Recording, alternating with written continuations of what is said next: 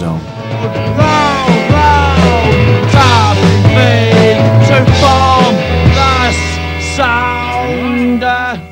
Give me a name then. Well, give me a name then. I met Kay through a friend. She worked at Prestwich Hospital the same time that I did. And when she split up with the partner, she came to live with me. And at that time, me and Mark were drifting apart. We were splitting up, really. And they got together and she became the Falls manager. What do you mean you want some money? What are you talking about? You're pirating my bloody stuff, Tony. What are you talking about? I'll pay for your equipment. Kay was actually the tough, abrasive one. She was the boss then. Kay, hello, love. Hello, lovey. Kay would get very drunk and was even tougher than Mark and would jump on you and attack you and go on about the money or generally act in a ridiculous way. And one could be quite fond of her, but I was quite scared of Kay Carroll, to tell you the truth. In a way, I've never been scared of Mark. He's being an arsehole and he's calling me, you know what I mean? The idea of a manager seemed to be against the original ethos of the Falls, so that was a bit problematic. And Tony left. I left. And then a whole new Fall emerged. Right, noise!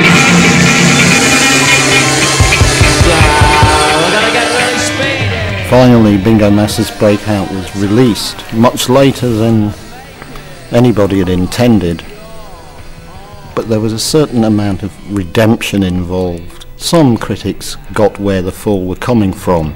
Well, it was actually my producer at the time, John Walters, who first heard them, and I think they were a support band at a gig in Croydon, and Walters heard them at that and wrote a letter. John Walters wrote me a letter and said, you know, you are the worst group I've ever seen in the history of mankind. He's great like that, John Walters, boy. You ever meet him? No, he's fucking fantastic. He said you were the worst, tuneless rubbish I've ever heard, you know, even worse than Susie and the Banshees. This is what he wrote, though. You were even worse than Susie and the Banshees. I didn't believe it was possible. You know what I mean? He's a gem. What a gem. He said, please do a session.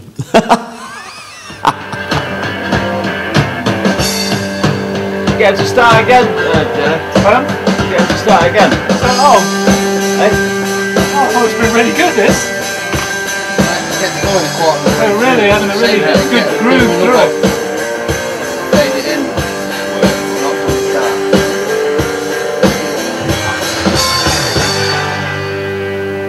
Do it again, I say. Yeah. Right, let me have a word. Sure. We do it again, kids, with a bit fucking, just hit it a bit harder. Rhythm section and the keyboards. Steve, you got to fucking play a bit harder. You got to be in tune and you got to do it on the changes.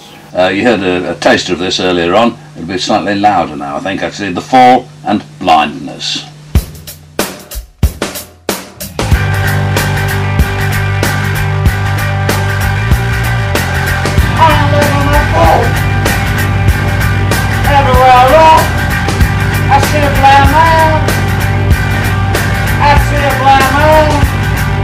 To be realistic, you barely need anything else, do you? The 24th session for the programme, as far as we know. The very first of them was recorded at Maida Vale on the 30th of whichever the 5th month is, in 1978, and broadcast. The Fall were on the way to do a John Peel session, and the bass player at the time, he'd had a few ups and downs, a guy called Eric Ferret. And I think the actual point at which Eric was thrown out of the band was he decided that he didn't want to come along to a Peel session. So I was going along to help him with the gear, and when we got back, I got a phone call from Mark asking me if I wanted to join. Now, bearing in mind, it was my favourite band, I was happy to be a roadie, and I was being asked by Mark Smith to join the Fall, and I was still 16 years old, and I didn't have to think long and hard before saying yes. Like my granddad used to stand outside prisons and that, and when the police say, you work for me, this is a bit like me. You know what I mean? Or you can play the bass, right, you're in. Don't have auditions or anything. Usually comes off right, actually, touch wood.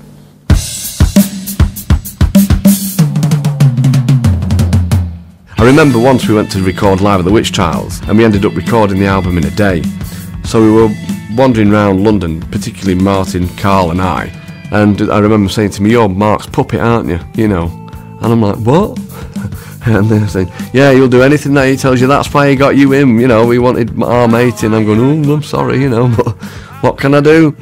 I think they were the seeds of the split in the band and it becoming not a load of mates all pulling together and working together, but Mark wanting to foist his own kind of intentions on everybody else. It was a matter of control of direction and where they were going.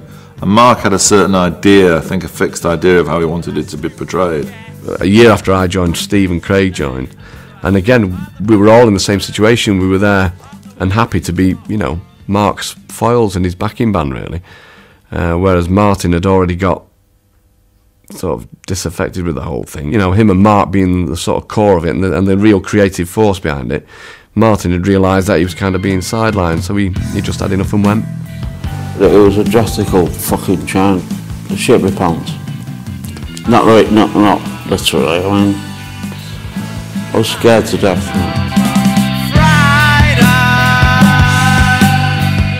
The guys who I'd seen carrying the equipment onto the stage were suddenly playing, because Steve suddenly went onto the bass and Craig Scanlon then became a guitarist and Mark moved on to guitar. So this ever-changing kind of movement of the Fall. I don't know how we ended up going around with them, but just like these really strange people from the other side of Manchester who just seemed to be really into the music. Is there anybody there? Yeah! Dreadnought was like